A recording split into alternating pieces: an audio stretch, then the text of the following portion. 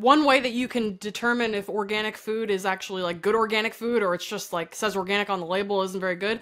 If you happen to have the budget to get a photomultiplier, you can actually look at the amount of biophotons present in a food to understand how healthy that food is for you. So the food should be carrying more light if it's fresher and if it was grown more appropriately versus like, any packaged food is completely devoid of light. There's no biophotons in it.